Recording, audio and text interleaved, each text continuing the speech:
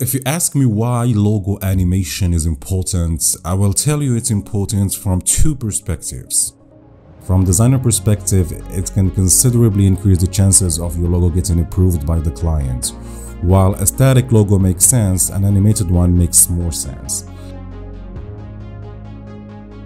From a brand perspective, bringing logo to life through animation can connect more with the customer and make the logo more memorable and more engaging to their customers. Hello everyone, my name is Adam. I'm a professional designer animator. I started working as interim with a lot of companies such as an airline company, an ad agency, and Facebook. And now I'm a full-time freelancer and content creator. My most recent projects I'm working on right now is a web animated series called Jenny, but that's for another story. You're here to learn about the basic principles of logo animation. So in this class, you will learn about the do's and don'ts of logo animation, basically logo animation's best practices. And then you will learn about the basic principles of logo animation. For this class, you will have two projects, one simple reveal and disappear animation, and another one is a more advanced characters animation of a logo type or a wordmark. This course is for absolute beginners in logo animation, but a knowledge or basic knowledge in Adobe After Effects is really helpful, like you know how to export projects in After Effects. So for this class, you will need Adobe After Effects, of course. You will need two free scripts. The first one is the Wake Basal and the other one is Riffs. Alright, so that's it for the introduction, guys, and see you in the first lesson.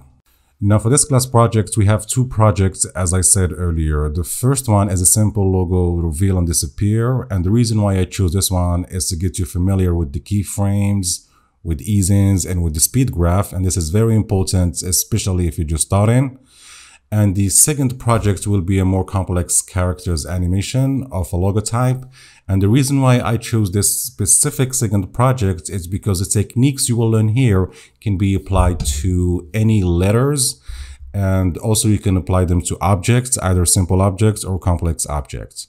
So what I want you to do now is go ahead and download the project from the project and resources. You will find here all you need to follow with me through the course.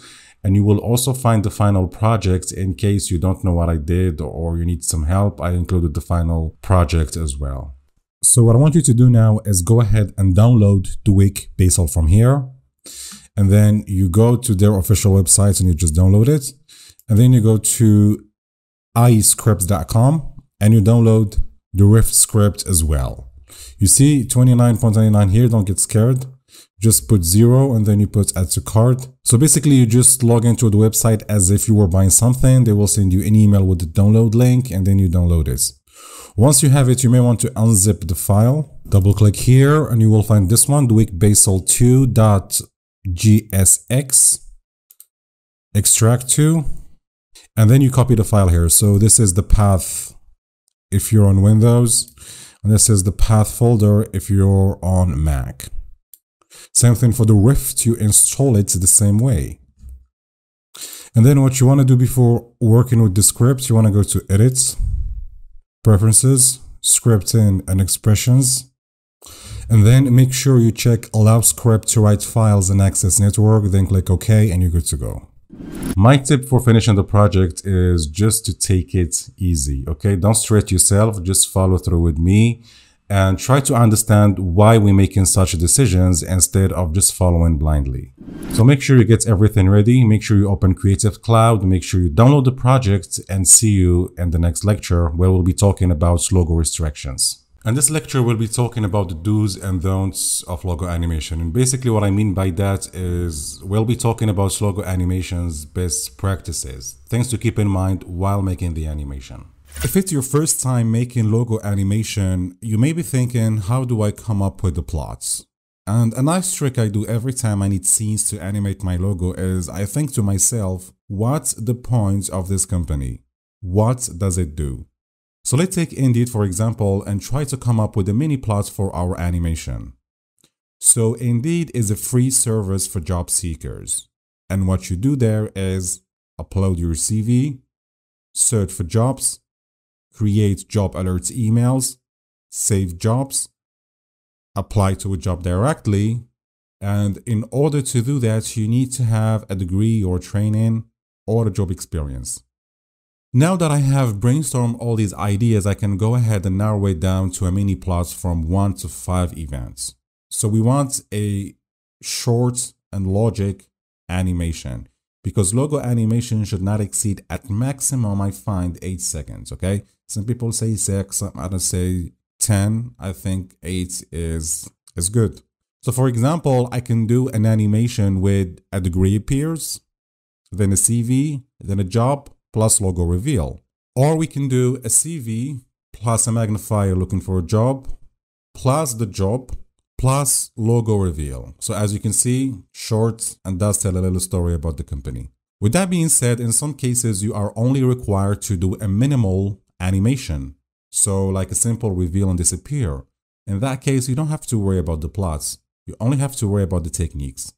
It all depends on what the client is asking for. Does he want a full explanatory logo animation, or he just want a simple appear and disappear, or a shape morph into logo? So that's about coming up with the plots. Now let's talk about best practices for logo animation. So the first rule is that you want to keep the animation between 1 to 6 to maximum 8 seconds. Why? Because the animation will be used on mobile apps, on websites, so you want the viewer to quickly see the logo reveal and then start exploring the website or buying product. You don't want to hold too much time of the user showing the logo reveal. Second rule, keep the animation inside the frame or the active area. It should not go outside the borders. Again, because it will be used on many devices, phones, website, etc. So it has to stay within the active area. Third rule is that you should learn about who you are animating for. Learn things like who is the audience of this brand, what the mission of this brand, and also check their product. So your animation is aligned with the brand's purpose and mission, to avoid things like doing a logo animation with meat for a vegetarian restaurant. You get the idea, right? Fourth rule, avoid insulting jokes and black humor. Unless you are animating for yourself, no one wants you to make fun of their customers, okay? A company can make fun of itself, but never of its customers. Fifth rule, don't interfere with the original logo design, because most of the time you will be provided with graphic assets.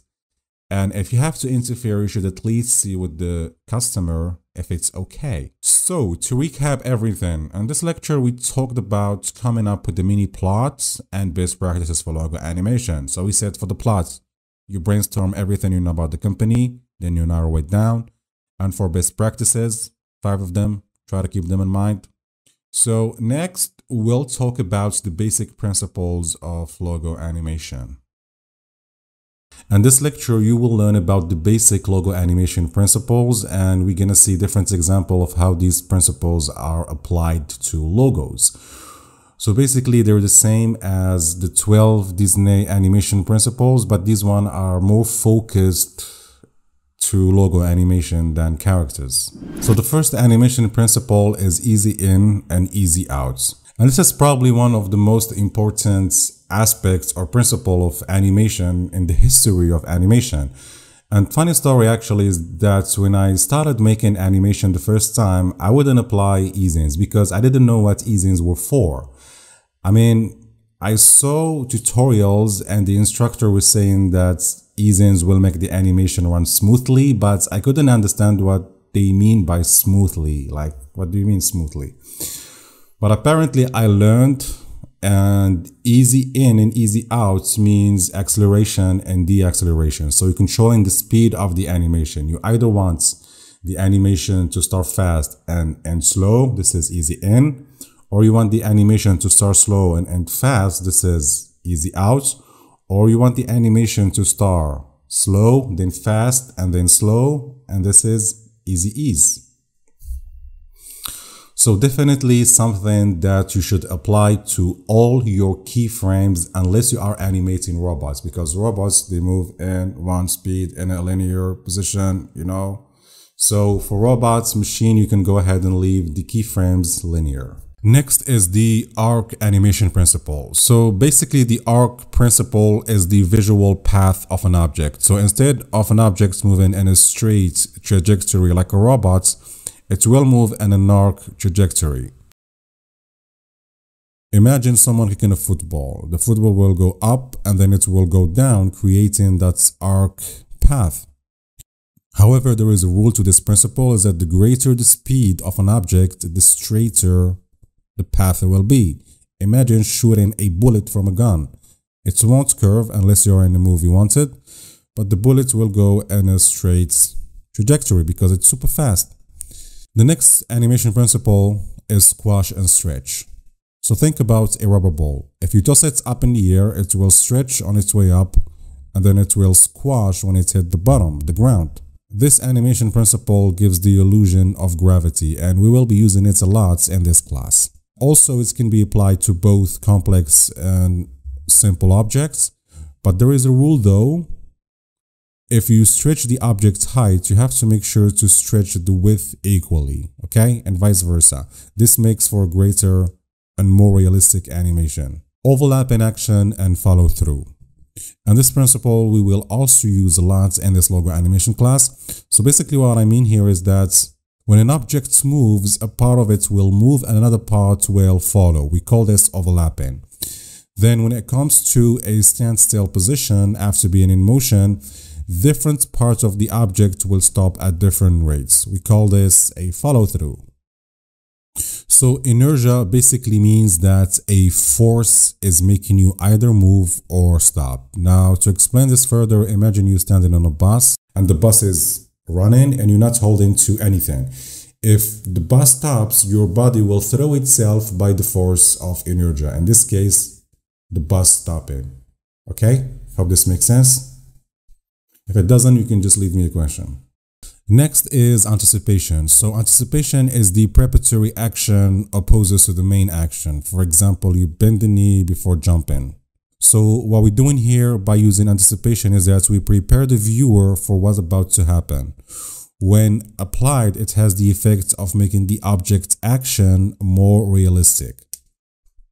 And finally, staging. So staging principle means that the main actions take place by turn with a small pauses to emphasize a specific moment.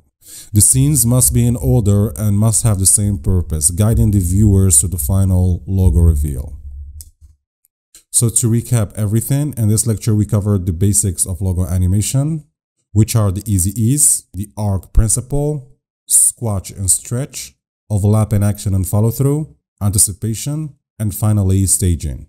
Next, we'll open After Effects and set up our workspace.